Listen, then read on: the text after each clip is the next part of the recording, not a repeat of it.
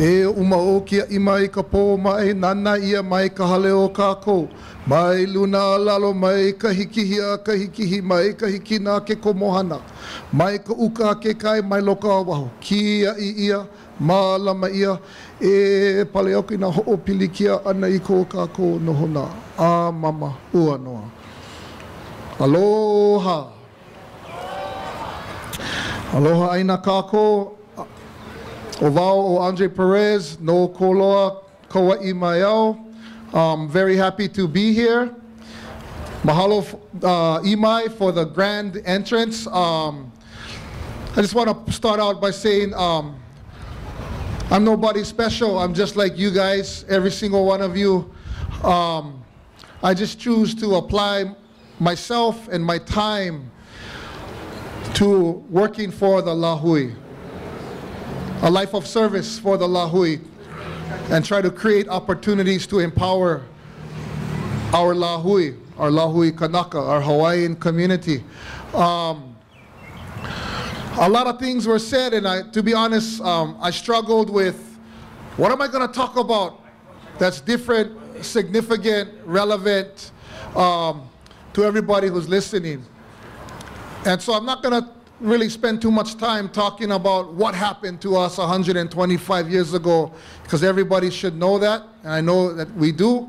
But I wanted to take time to reflect on sources of power that lead to progress for us. And so the topic that I'm going to talk about for the next 8-9 minutes is really rooted in Hawaiian activism and dispelling some of the negative stigma around activism. We have this label that activism and activists are somehow unruly, uncouth. People associate activism with protest, with screaming and yelling, standing on the street corner holding signs, and reducing it just to protest. But I'm gonna talk a little bit about and share some history, some historical facts about Hawaiian activism, and kind of break it down to show that most of our progress as a Lahui, most of the wins that we've made as a Lahui has really come through activism. And as we expound on that into the science of nonviolent direct action, yeah? So one of the first things that I want to reference is that the reason we are standing here today, the reason that we have a consciousness around our political history started really with the grassroots, yeah? And we can go way back into 1971, 1972, an organization called Aloha. Individuals such as Auntie Peggy Ha'oras, Kokua Hawaii, Soli Niheo, Kalani Ohelo. And these weren't academic intellectuals or government officials. These were everyday people who were struggling and resisting against the oppression of the system. And that's really the roots of our consciousness, and it compounds, right? And our activism grows. Of course, Kaho'olave becomes a significant struggle for us. But you know, a few years ago, I remember listening to Uncle Skippy Ioane, who was up on the stage, and he talks about the sacrifice that they made, that they called themselves the Welfare Brigade. Imagine that, the welfare brigade, because these were all Kanakas living in King's Landing in the bushes, growing pakalolo, on welfare, but they were active in their community, and they were organizing, and they could recognize injustice. And that's the first step. Yeah, critical consciousness, or conscientization, they call it. The ability to recognize and analyze social, economic, political injustice. And so these are the grassroots Kanaka, the Lepo Popolo that I want to acknowledge, who had the courage to make that the self-sacrifice, to organize and to fight for the betterment of the Lahui. So I want to be real clear about this.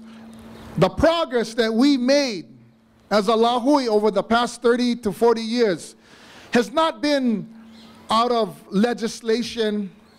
It hasn't been because the settlers and the politicians and those who have power felt sorry for us, or because they have kindness for us. It's because we fought for these wins, and we fought for this progress. And so I'll go through a little genealogy of this, starting with Kaho'olawe, right? Uncle Walter was up on this stage. Walter, George Helm, Emmett Aluli, they landed on Kaho'olawe without permission. They pushed the envelope of exposing the desecration to Kaho'olawe. And it wasn't because politicians felt sorry for us that they stopped the bombing or they returned the control of the 28,000-acre island to Hawaiians out of kindness. It's because it was a 25, 30-year struggle. We can look at another example. Waukeleo-Puna, geothermal, Hawaii Island. This 4,000-acre pristine forest that they wanted to build a geothermal power plant. It wasn't because the politicians or those in power felt sorry for Hawaiians or had a consciousness of environmental protection. It was because of people like Palikapu Deadman and Pellet Defense Fund and Skippy Ioane and the Hawaii Island Moku Keawe community who fought, who occupied that land, which resulted in one of the largest arrests in modern Hawaiian history. Something like 140 Hawaiians arrested on that day to protect the forest. And that forest is undeveloped.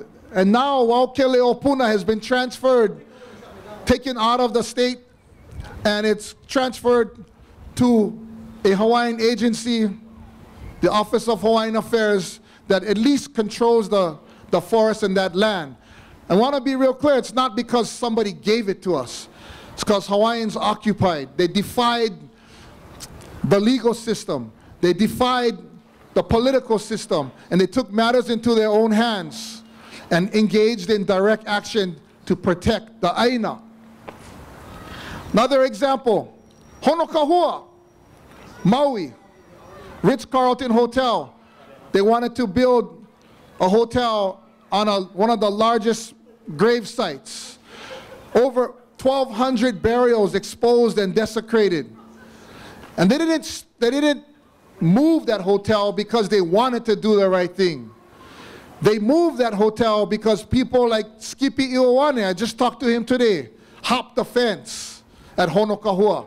Skippy was the first one over that fence. Another Aloha Āina, he's no longer with us, Adachi Iten, was the second one over that fence. And we need to remember these people. We need to remember their sacrifice. If it wasn't for Skippy and Adachi Iten, Palikapu, and a lot of the Lahui who hopped the fence and exposed that mass burial desecration, we wouldn't have what we have today. The result of Honokahua, of a simple act of hopping the fence and exposing this desecration, is the reason why we have burial councils and burial law today. That's direct action. That's not legislation. They're not giving that to us. We're taking matters into our own hands, and we're acting as if we are already free, as if we are in control and empowered. King's Landing, Hawaii Island, Skippy started an occupation on Hawaiian homelands.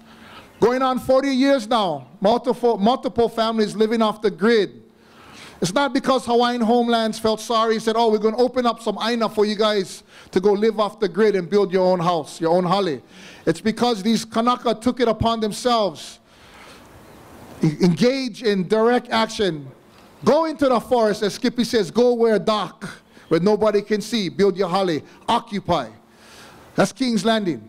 Pu'oho Nua o Waimanalo, Bumpy Kanahele, Bumpy Ma, same thing.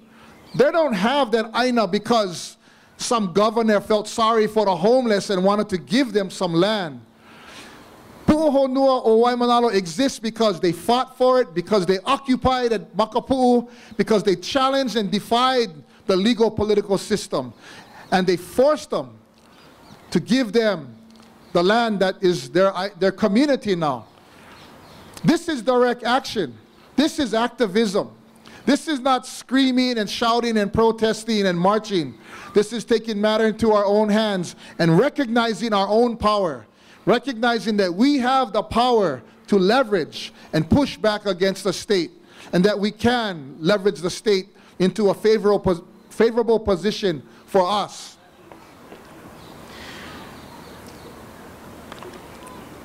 Kekulo Kaya Puni, Nihao o Kekaha, one of the very first Hawaiian language immersion schools in the late 1980s.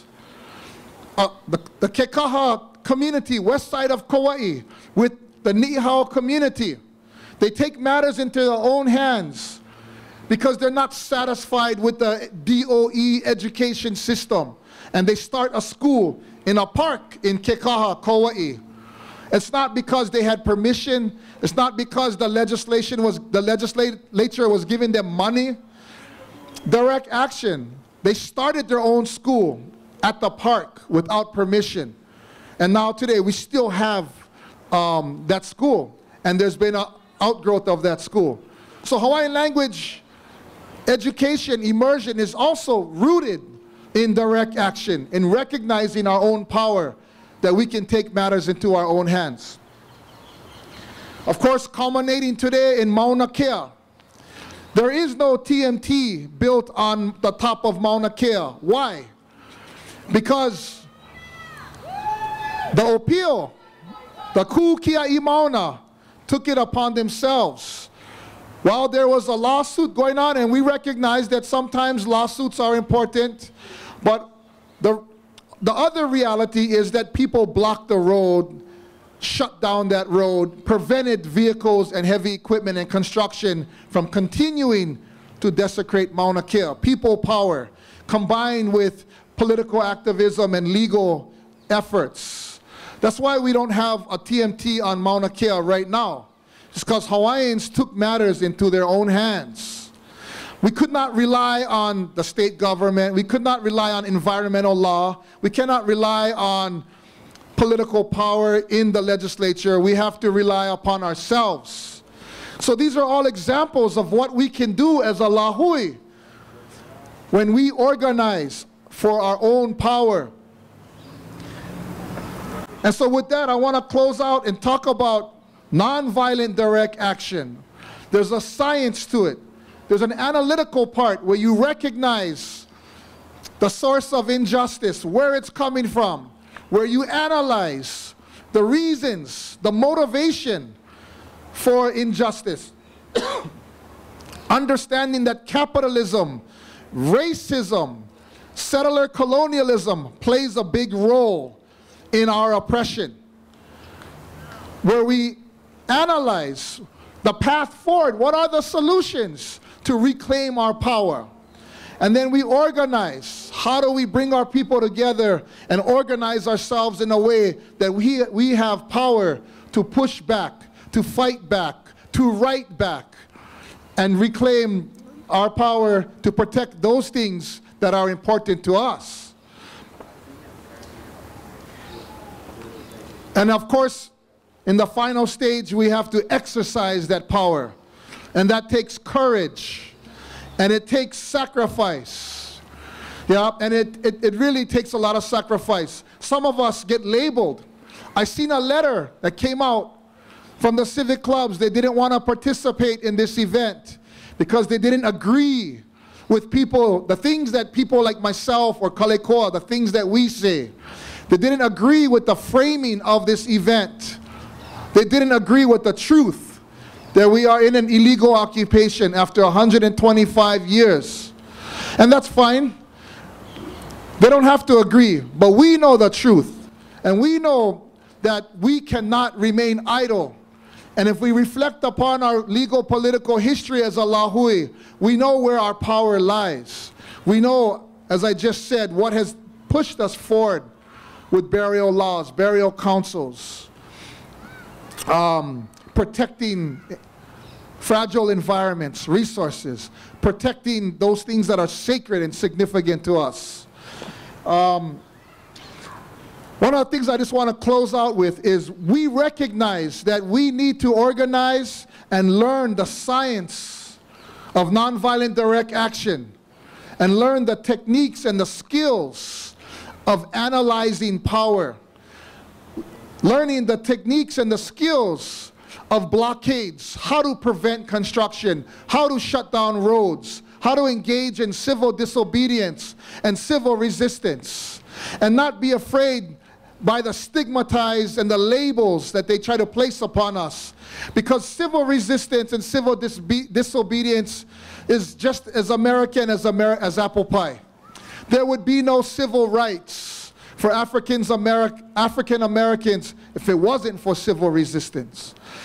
And so we cannot be seduced into thinking that these labels somehow have power over us because they're stigmatized. We recognize that we need to train and learn the science of civil resistance and nonviolent direct action because that's what has given us progress and power. And so less than a year ago, some of us, myself, Kalekoa Ka'eo, Walter Riddy, my wahine Kameo Kalama, Kaho'okahi Kanuha, some of our friends, Ilima Long, organizers, Nalani Balutsky, Kahele Duklo, we got together and we envisioned creating our own training organization. Right now, in the continent of the US, America, Turtle Island, there are many opportunities to attend training around nonviolent direct action. We're marginalized. Geographically, it's far, it's expensive. We have to fly out to attend these types of training. So our objective is to bring nonviolent direct action training opportunities to Hawaii. And so we created Huli in the spirit of Kokua Hawaii. That was their slogan. Soli Neheo, Kalanio Helo, and others. Huli the system. Huli was the term, the Hawaiian perspective for revolution. In the spirit of that term, Huli, we used it as an acronym for Hawaii Unity and Liberation Institute, where we do research, we analyze the issues and the power structures, and we try to formulate strategies around nonviolent direct action to fight to protect those things that we hold valuable. So this coming year, keep an eye out for Huli. We want to be able to bring nonviolent direct action training to your community to teach you how to organize, how to create your own power in your community. In closing, this whole event was underpinned by a theme of unity. Unity starts in your own community. Let's get out and organize. Mahalo nui, aloha. Aloha Āina! Aloha!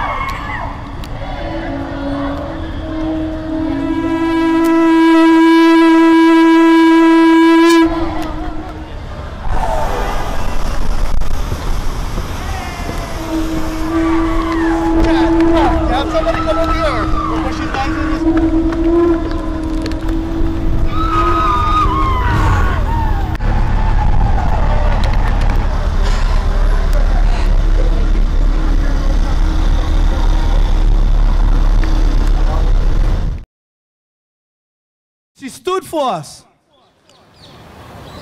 And the mahalo kia kua, I mean nakupuna, that our ancestors went ho'olohe to her.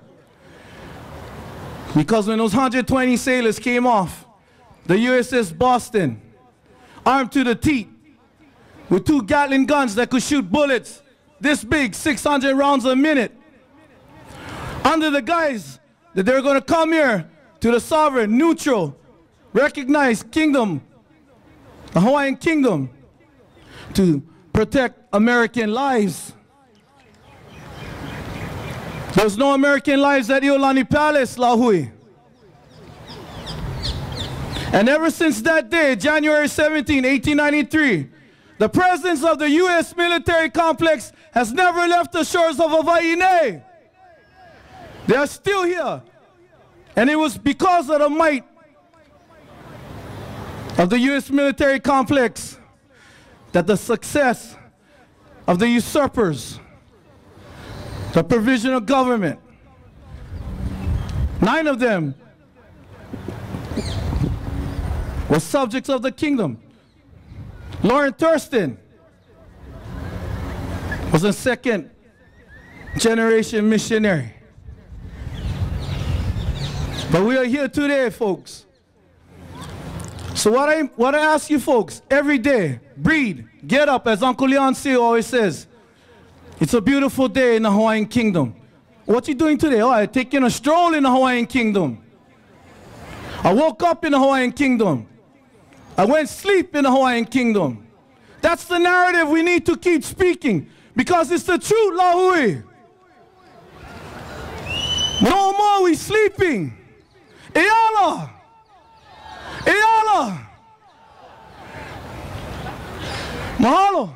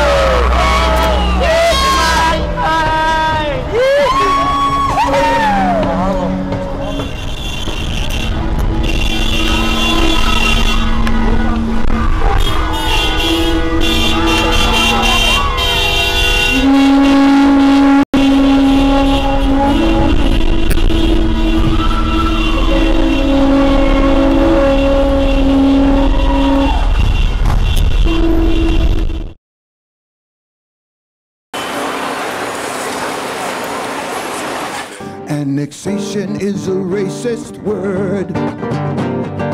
Buzzard is a GI bird. Woo! Stovepipe hats, pointing fingers, offices impaled as democracy lingers. I tell you, you've seen the past. Oh, you're part of the present today. Well, now your future's looking dim. You like point the finger at him. Why? Because of the color of the skin. I said, hey, where all this comes from? Are you kidding? Where was them? Where was them when they had the bomb that was supposed to float here? I see nothing, no cops, nothing. Then I come over here, you think the president was landing. Yeah, but no. We important, eh? The Hawaiians important. Hell yeah. But it's a shame they had to turn out like this. Yeah? So I think all the cops are here. Yeah. It's a good time to rob. Yeah, and do whatever. You have a good day. Yeah. Oh, lady, string them up. Oh, lady, cowboys. Oh, lady, oh, lady, oh, lady. Oh, yeah. Oh, is the path of less resistance, selling out or buying in. You see, but if you no try, life gon' pass you by, just like limo in the current, dust in the wind. From a pile of dust we started, or to pile of dust return. Oh, addictive personalities, physical brutalities, armors on our armors, self-inflicted bummers, a path of less resistance, selling out or buying in. You see now, if you no try, life gon' pass you by. Limo in the current, you like dust in the wind. Keep us singing out. Ooh. Is the song called, excuse me. Keep us singing, ooh. Is this sad?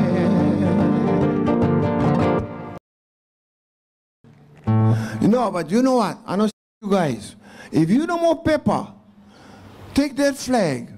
More eat. You take K-knife, water, take black plastic for catch the rain, make outhouse, plant that flag, and occupy. That's the simplest add water and stir kingdom nation you can do. You don't need one constitution. You just need anus, and you go.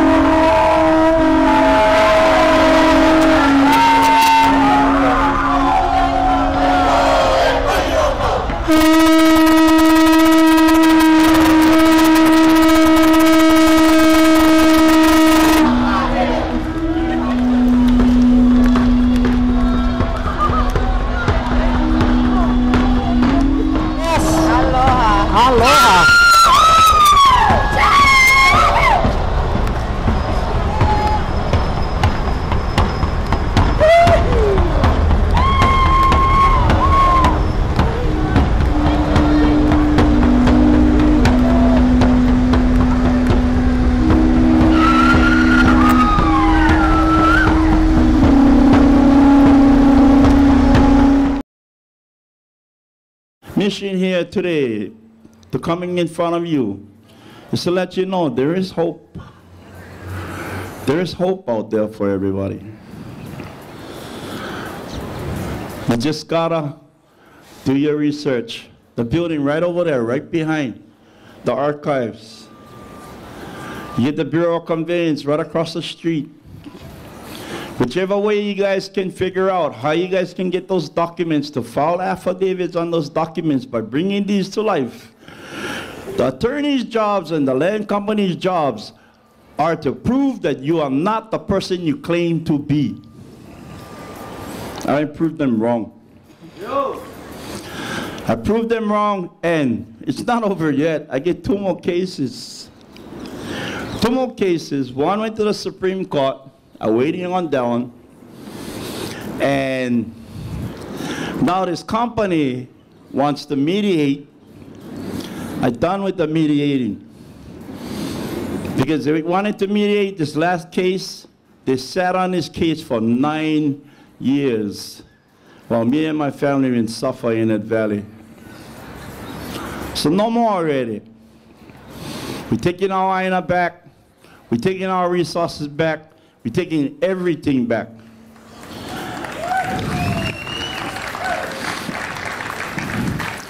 And I just want to let everybody know If I can help, let me know. There's ways of getting in touch with me. Oh, kapukapuakea@gmail.com. kapukapuakea@gmail.com. Okay? We gotta start one spin. We gotta get people filing in those courts, standing in front of those judges, yeah, making those claims, fighting. Because these corrupt companies, when they go in front of the judge, when they file quiet titles, they're only required to go up to title guarantee. But if you can do your affidavit, that means they're going to have to go back all the way to the 1850 Privy Council, which gives you an even more fighting chance.